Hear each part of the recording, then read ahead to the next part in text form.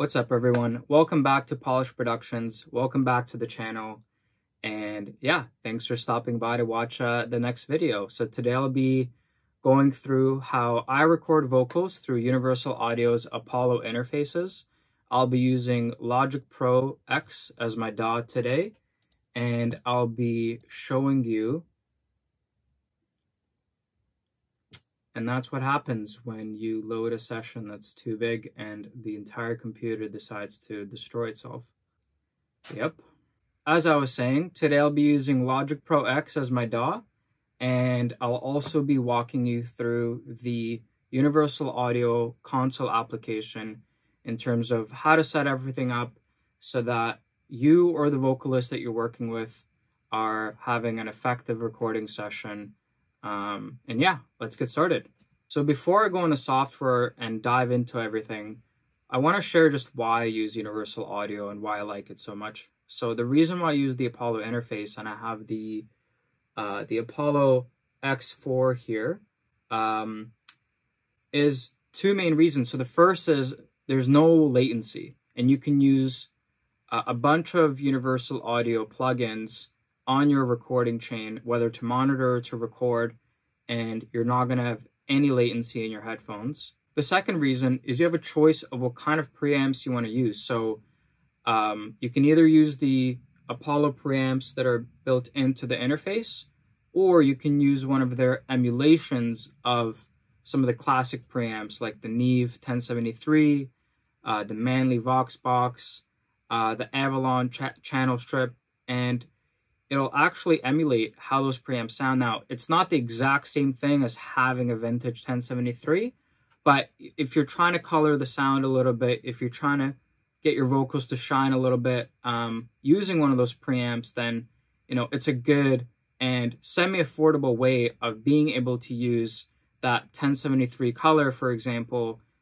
without having to spend $10,000 on a vintage Neve 1073. Now, today I'll get started just by walking you through the UAD Console software first, and then we'll dive into Logic, and I'll show you how to route everything and how to make everything work properly. So when you first open up UAD Console app, you're presented with a bunch of things. Because I have the X4, I have a bit more inputs than maybe you might have on a Twin, or I think it's called the Arrow, which is the one with the single input.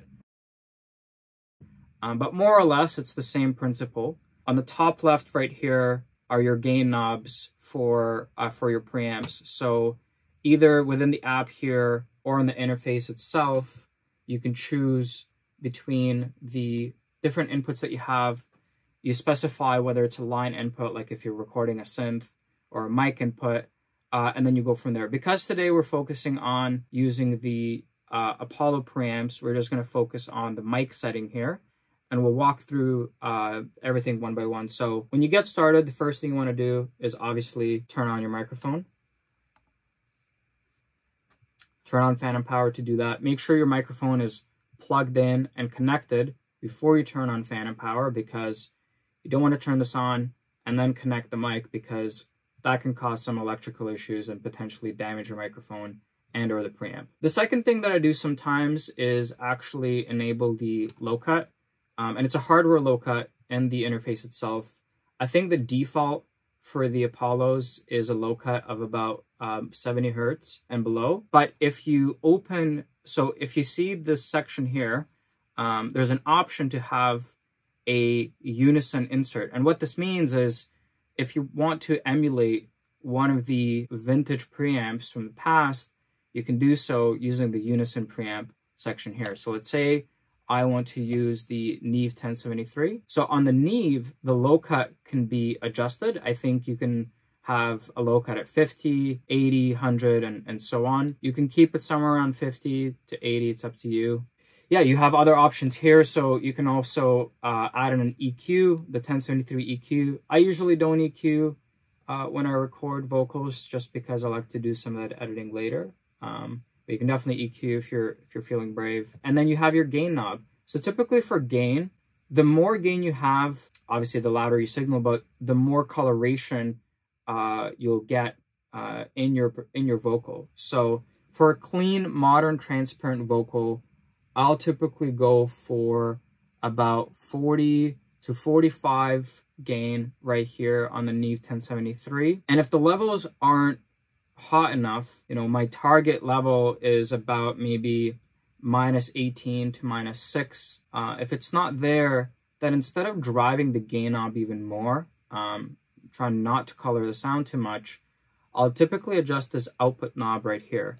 And I'll adjust it so I get it to a level that's good and a level that will enable a good recording. The next section you see here are your inserts. Inserts are effects, could be EQs, could be compressors.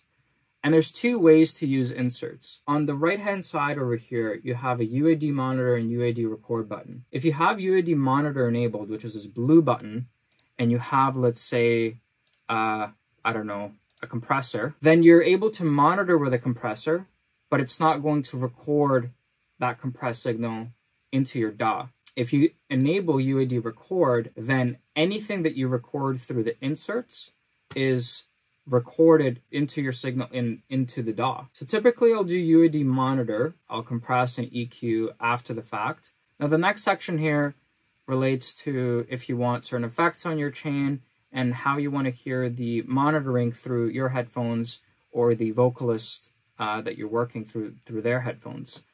So this aux section right here allows you to pretty much send a signal to the inserts on the right hand side. So let's say here, if I want like a reverb, what I can do is then send some of the signal to this reverb and then have the vocalist monitor with a reverb without it being recorded into the signal as well. Just again, as a way to sort of get to semi-finished vocal in your monitoring chain so that the singer feels comfortable and confident while they sing. The last thing that you'll want to do is actually in the settings right here,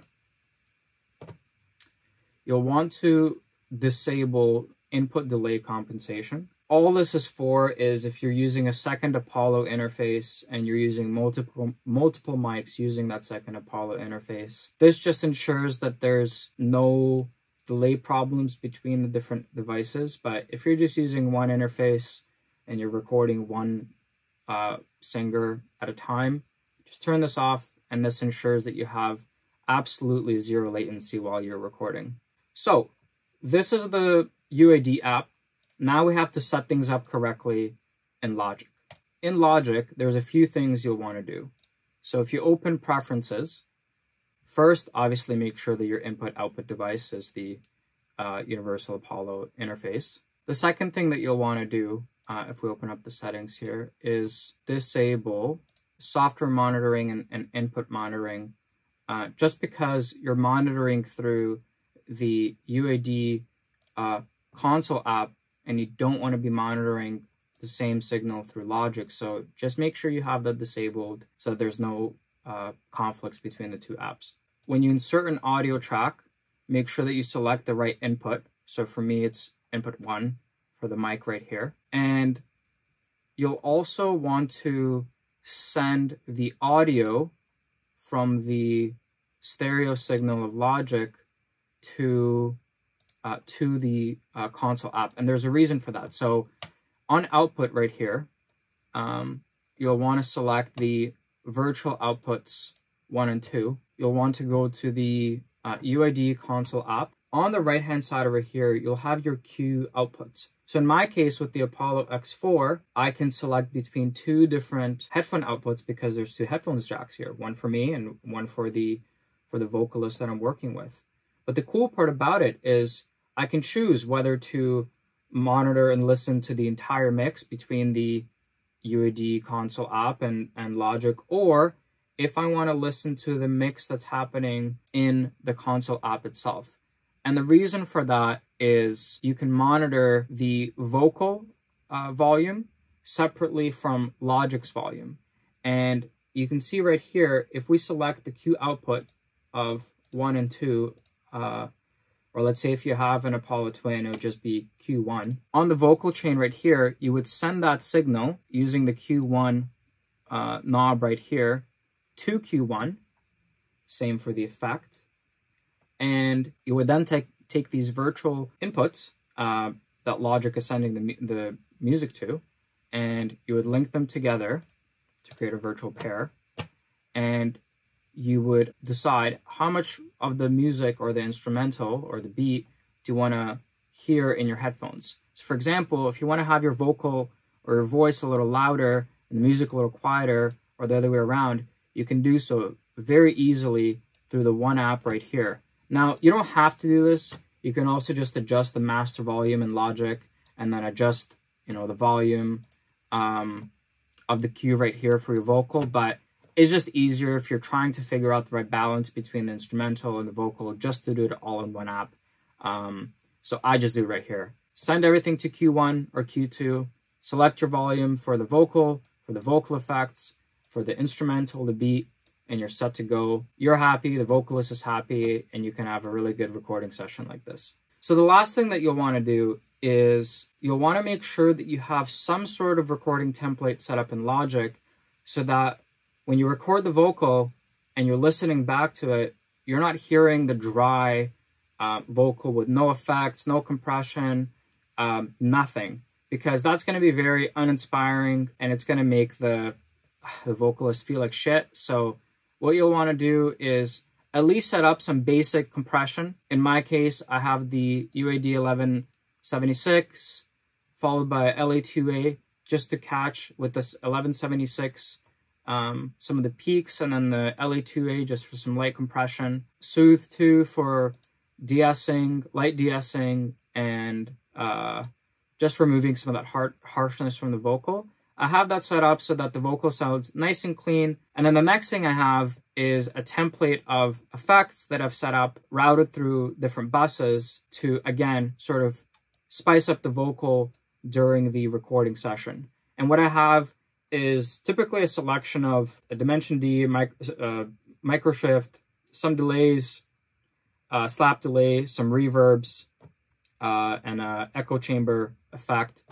Obviously, this is going to be different depending on your song, depending on the style that you're going for. But as long as you have all of this set up, all of these effects, you can at least, within 10 seconds, depending on the vibe of the song, just figure out how much of each effect you want on your chain, so that when you're listening back to your vocal, it's lightly compressed. Soothe is taking care of some of the S's, some of the harshness, some of the effects, again, that match the vibe of the song during playback, and giving you a nice vibe for how the vocal is sitting in the mix, how the vocal is sitting in the production, and how the recording is going itself.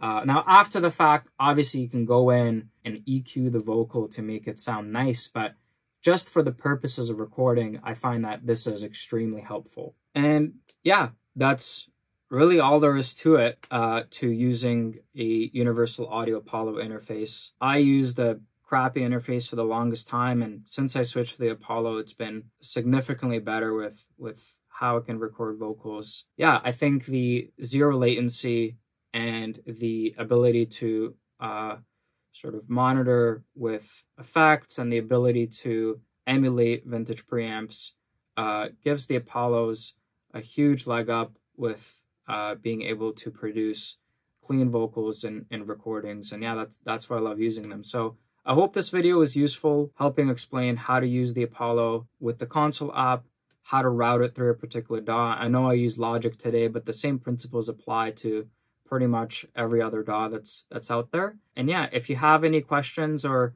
if you want to see an example of a recording session using the Apollo, let me know in the comments below, and I'll make sure to come up with a cool video for you guys so you can see the Apollo live in action. So yeah, if you liked today's video, hit that thumbs up button. It really helps the channel. Subscribe, and catch you on the next one.